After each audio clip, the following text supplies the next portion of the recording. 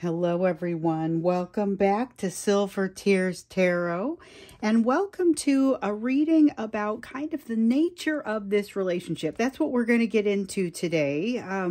It's a question that I've gotten in many forms from many people over time, and I've gotten a few more versions of it here lately, so I thought I'd share one of the versions and then just kind of talk through what it is that you guys have been asking, and we'll get into the reading. So it'll be a general reading for this collective.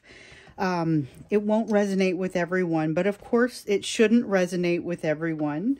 If it does resonate with you, you may want to subscribe, maybe want to look at some of the other readings that have been, the other messages that have come through, because they're all very much connected. All of these readings are very much connected. The same energy kind of flows in, and then we see what's happening in the now. So what we're going to look at in this one is really kind of what is it that that keeps your person, what keeps you stuck to your person and prevents you from walking away, okay? So why is it that I can't walk away? What is it that makes me feel so connected? One of the ways that this question has been asked recently really got to me. And so the person said, so my question is, what is it specifically between him and I that prevents us from walking away? To keep us in this loop? Is it because we were destined to meet and go through these lessons, but not necessarily ending up together? I'm a bit confused. And so I thought this is a great version of this question. Others were looking at, look, I'm trying to figure out how to walk away, but I can't figure out how to think about this. Why are we so stuck together? So we're going to look at kind of the energy between you to start out with this reading. But now you get the idea of kind of where I'm coming from. It was a very impassioned couple of questions as they were coming in. So we have the Hierophant. Definitely looking for guidance. There's a sense of looking for guidance, wanting to find some guidance, wanting to, have some guidance in this energy between the two of you right now. I don't see you looking to one another for this, although you have to ask, because I know sometimes we will see your person using your energy for strength, or you trying to get some of the strength from you, utilizing you as somebody to help hold them up. So we've got the Hierophant, definitely looking for guidance, but not specifically from one another.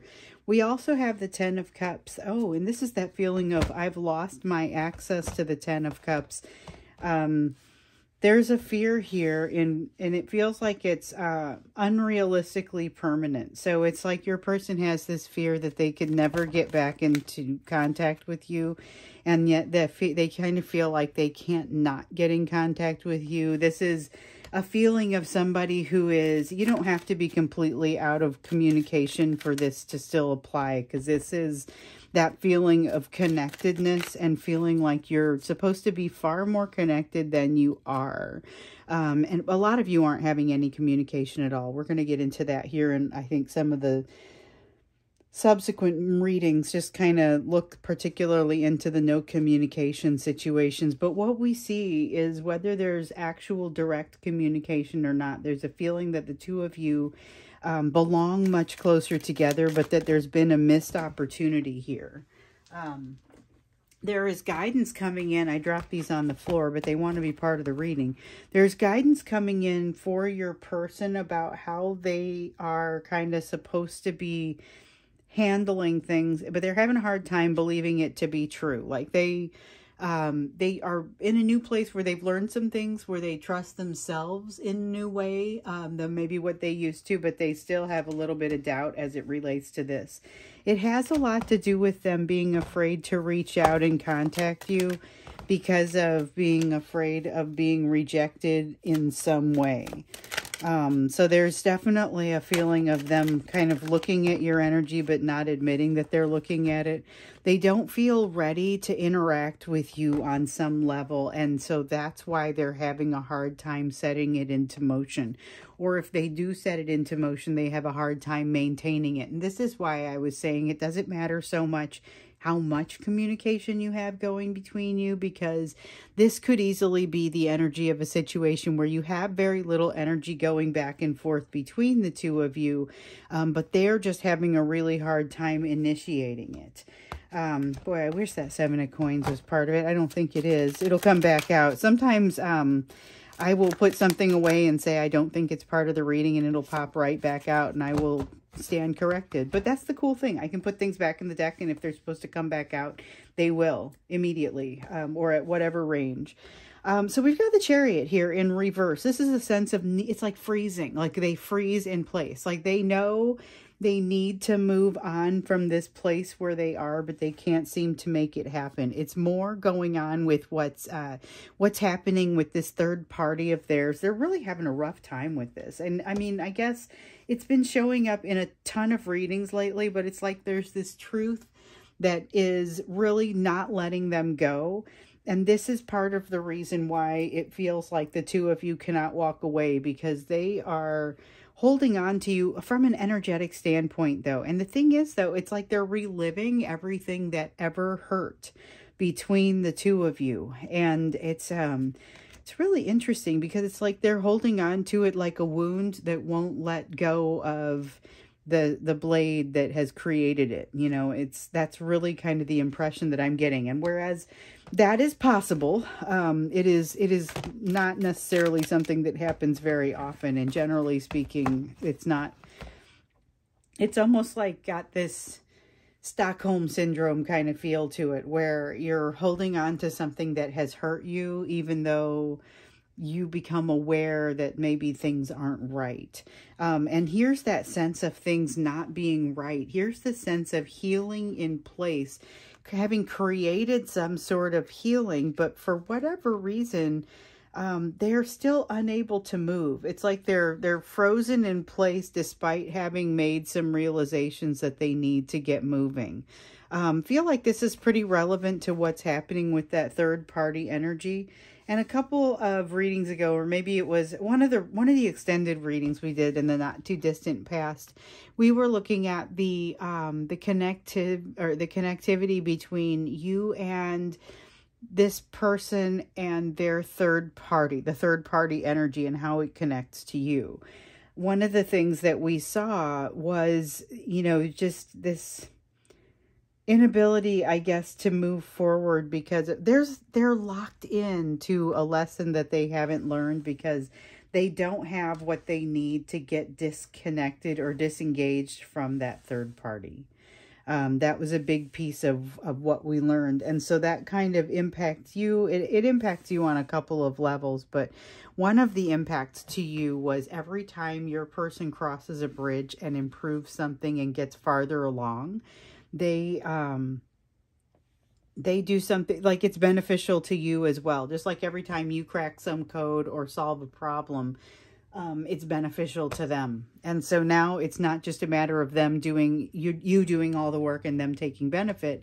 There's also a fair amount of them doing some of the work as well. So that's a really positive thing.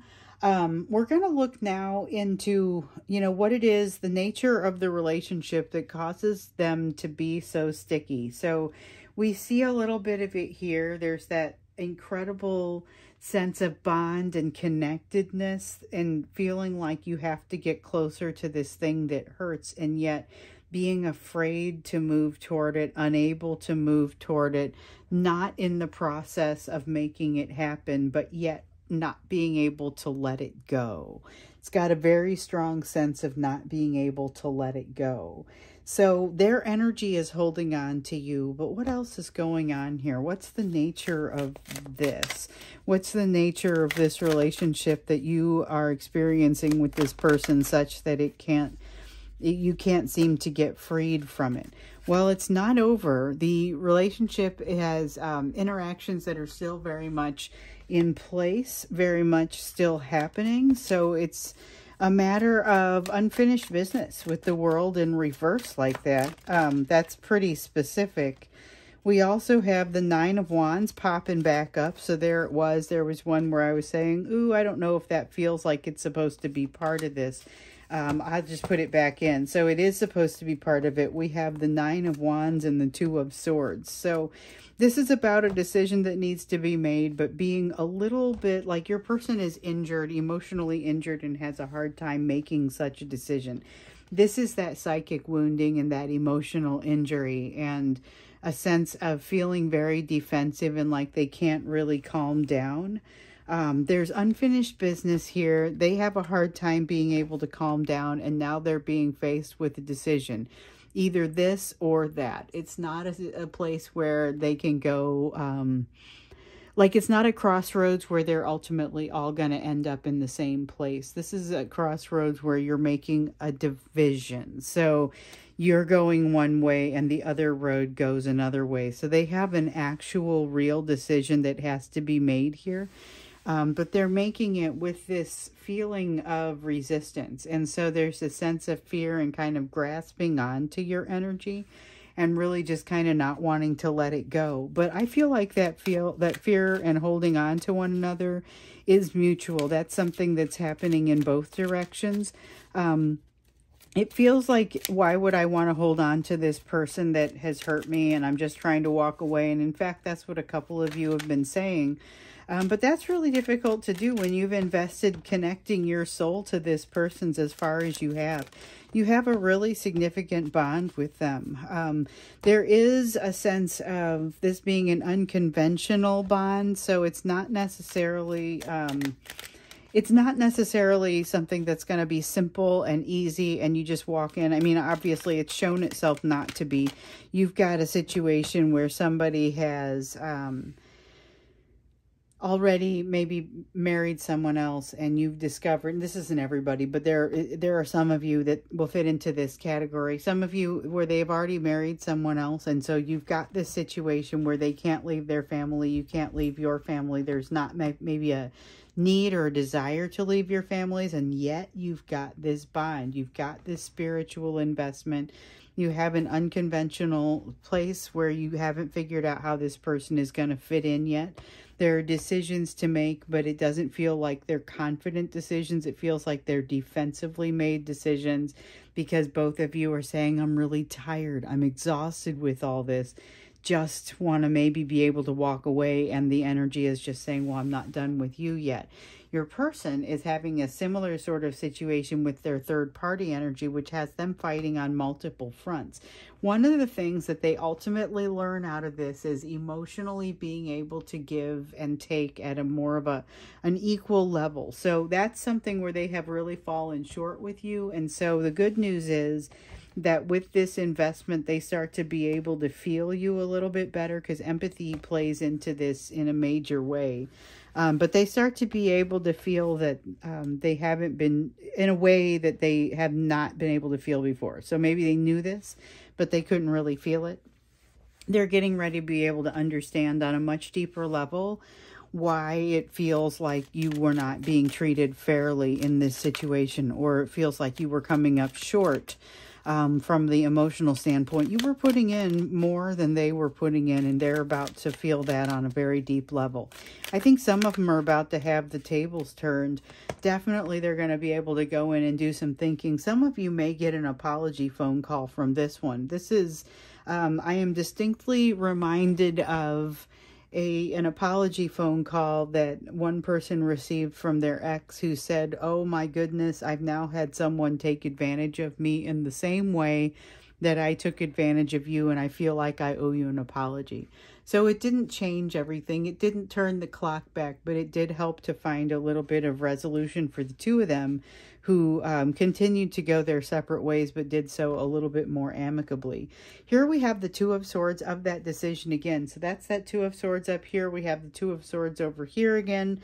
A lot of a need to make a decision, but a lot of a need to look deeply into that decision and figure out what it is that actually drives you forward. So you guys, when we look at what the nature of this relationship is, it really is over and over you being given opportunities to do the right thing, whether it's by doing the right thing by yourself, doing your own energy right, doing right by one another. There's something very special that you find. And I was looking at the Nine of Cups, and I was thinking, well, I sure do feel the Ten of Cups, and it was right underneath it. So again, there is so much in here about the two of you being shown what is possible. So both of you may have gotten into a situation where you think you know what it is that you want.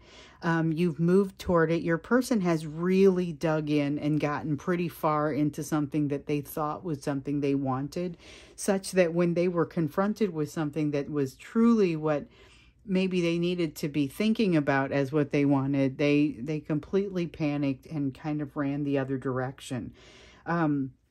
You are not making as much of a shift toward what would constitute your wish fulfillment as your person was. So I think you had a little bit more of an idea of what was going to make you happy to begin with, but there still is having to ask that question on your side, having to ask the question, well, so I'm not in the situation where I would most want to be.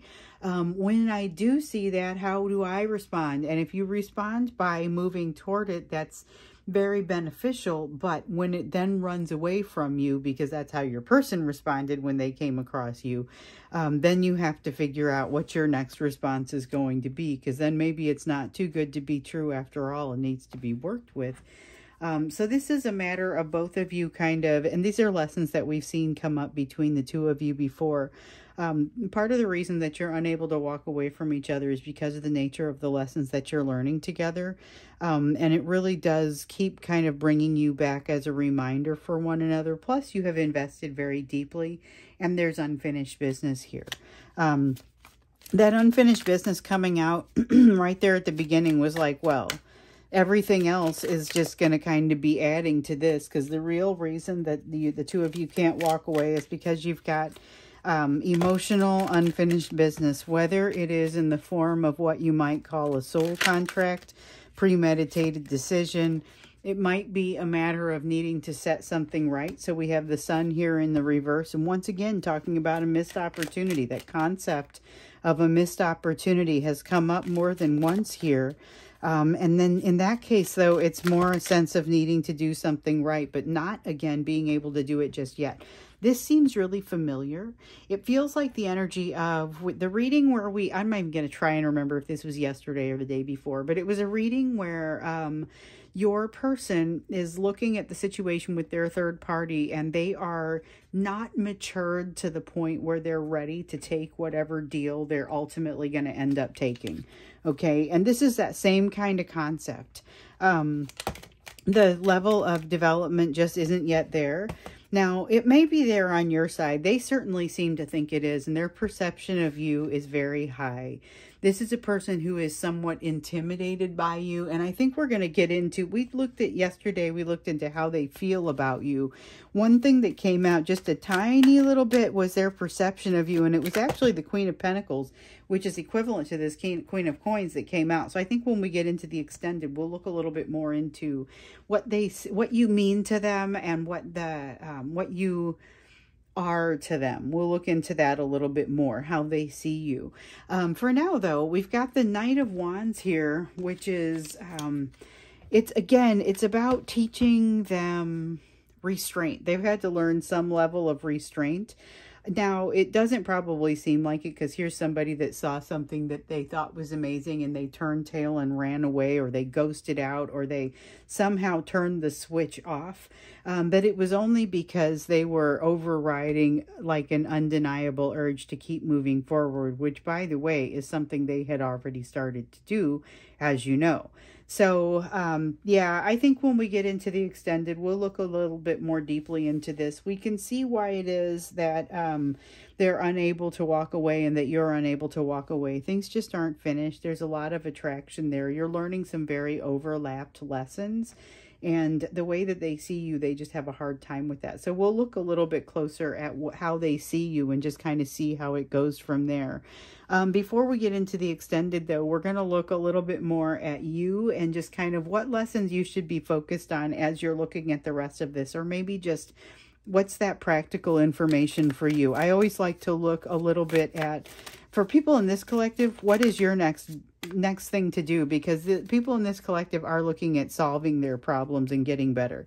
So you've got the Tower. You've got a Tower headed your way, and you are encouraged to lean into it. We got this, I guess it was, oh, I don't know how long ago it was. It felt like it was a few months ago. We started getting the tower, and it was, ooh, change is coming. Lean into this change. Go, go, go. The time is now. And I was kind of like, oh, that seems really exciting, but what kind of change are we talking about? And then you guys started to write to me about the different changes you were going through, which, by the way, I don't necessarily write back because I can't write back to everybody, but I absolutely read it all.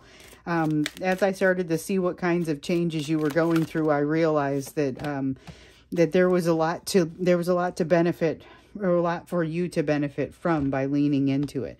So you have the Page of Wands. You're going to have some things to work through as you're trying to lean into it here. But sometimes I think just being aware of it is going to be helpful. So you've got the Emperor energy, which can be incredibly supportive and can be incredibly like providing for, but it can also be a little bit like forcing you authoritatively to do something that you're maybe not ready to do. Test the waters carefully, because you may have some situations here where you're ready to do something, but you're allowing yourself to get by with less than you're capable of.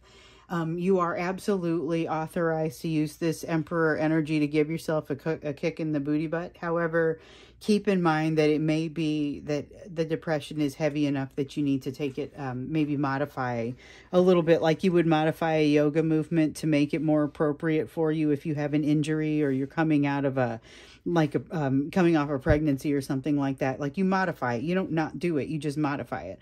It could be that you modify your behavior like this to accommodate the infirmity of depression that you may be feeling. And it does come across like an infirmity. It's like a stiff muscle.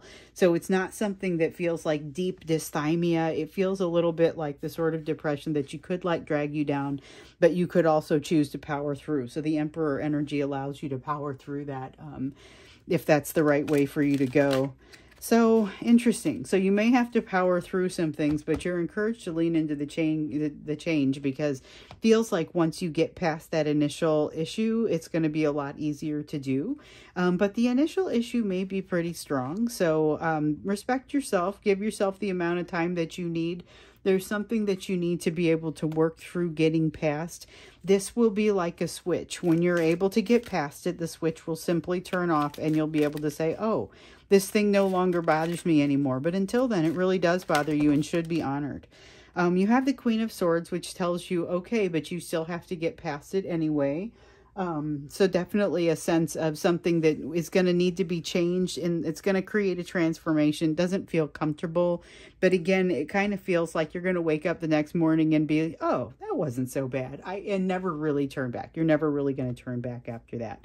You are going to have increased balance as a result of it. So it's like whatever you're removing is something that was causing a wobble in your turn, you know, and now here's something that you're going to, you're actually going to have better balance as a result of it. And I realize that's like a dancer making a turn. So when you aren't balanced over whatever your pivot point is, whether it's your toe or whatever you're spinning on, most of the time it's some portion of your foot, right? So if you're not centered weight-wise over that, you may end up with a little bit of a wobble in your turn. And so as you're working to create a more balanced turn, you're looking to minimize that wobble. You minimize that wobble somehow in this situation where you cut something off, that now everything flows a little bit more smoothly. But again, you're going to be a little nervous about doing it.